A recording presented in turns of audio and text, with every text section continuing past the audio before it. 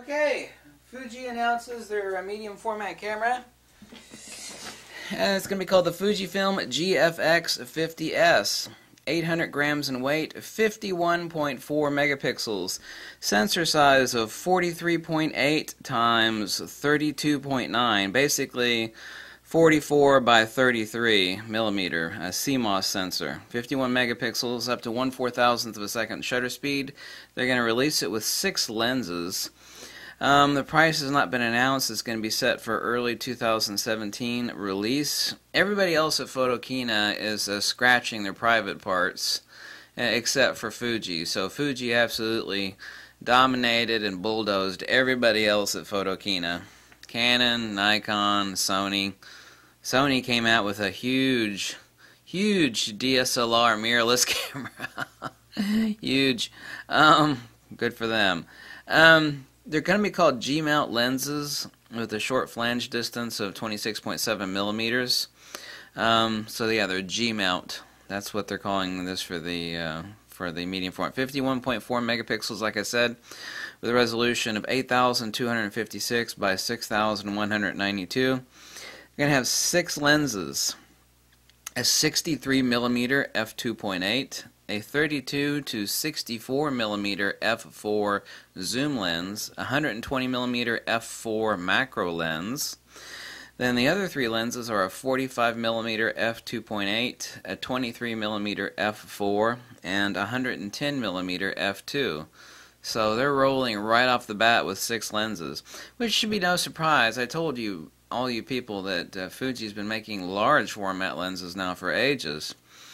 The camera is going to be called the GFX 50S. They have their own reason to name it the GFX. I'm going to say that it actually stands for gigantic bleeping X camera. You know what the F would be, right? GFX, gigantic F. That's what it should be called. Fuji will hate me for saying that one. Early 2017, pricing is not yet available. I got this off a live stream from a Thai. It's called it's like Camera Thai on Facebook. Some of the specifications I got off of Fuji Rumors, and I'll give you the link below to their site. Yeah, some of the GF lenses are going to say they're going to have a resolving power of over 100 megapixels, which doesn't mean anything. I mean, actually, current old lenses are able to do that. That's actually fluffy nonsense talk.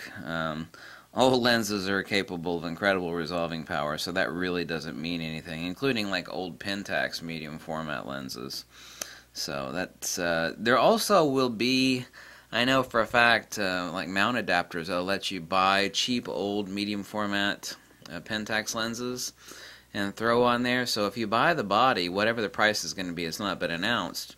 There will be all these really neat mount adapters for cheap, and I mean cheap and awesome. I used to shoot medium format Pentax. There's going to be, there's a pile of cheap old Pentax 6.7 lenses out there, and they are really, really well made. And that's awesome news too, but the fact that they're releasing 6 lenses, so 51.4 megapixels, woohoo, and a 44 by 33 millimeter sensor, or technically 43.8 by 32.9.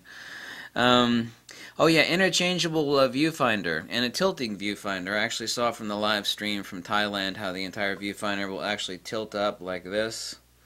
So you can actually look at it this way, and you can tilt the entire viewfinder up like this and use it like a traditional. Most people don't realize what this camera is. They're not used to, most photographers today don't even know what a medium format is. A medium format digital, by the way, is no different than a medium format film camera was back when I was using them.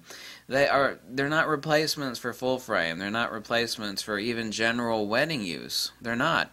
They are slow, generally speaking. You're not going to be getting speed out of this sucker, although it'll be certainly faster than anything else. Fuji has now dominated medium format. It's like the video I made 3 weeks ago telling you why Fuji's doing this. I was 100% right.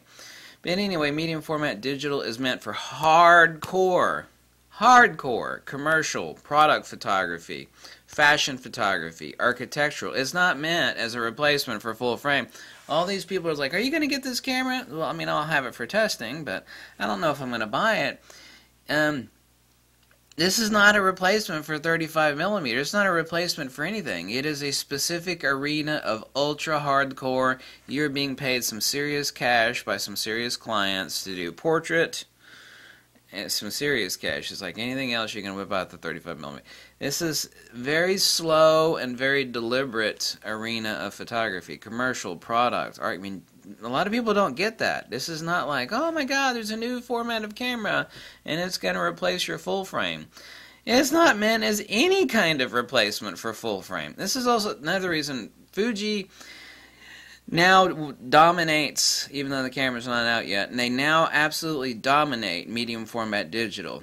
Why did Fuji do this, and why is Fuji not messing with full frame? Fuji could sit here and fight an endless war that they will never win on full frame with Canon and Nikon and Sony. Forget about it. In one fell swoop, Fuji totally wins the war of medium format. It's like the old Sun Tzu about surrounding your enemy. I mean, they've already surrounded everybody with DX with their XT2. Now they're surrounding everybody with medium. So they dominate completely in two different arenas: DX and hardcore professional medium format. See, they didn't even have to fight a battle. I mean, Canon's no competition. Mamiya is gone. They were sold off to Phase 1. Nobody's buying a super expensive Phase 1. Literally, digital medium format was like two old men with crutches about to die and like a super expensive, fat schmuck. So, it took Fuji nothing to completely win the war in medium format digital, and they did it in one fell swoop with the reveal of this camera. And that's why they did it. I keep telling people that, and they don't understand it. Some people understand it. So available in 2017, excuse me. No pricing yet, but the target is going to be a body with a 63mm, which is going to be its base lens for under $10,000, which means it blows the hell out of a Hasselblad right out of the water. That means that the body alone should be somewhere around, I don't know, $6,500 or something like that. Honestly, I think the entire package should be somewhere around the $8,500 mark with lens, base camera, and lens.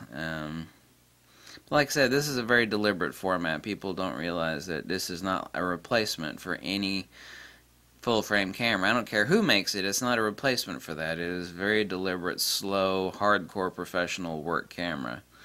That Fuji's happy to absolutely totally dominate everybody in just one fell swoop by making this camera. I mean, that's a really, really, really smart move on their part.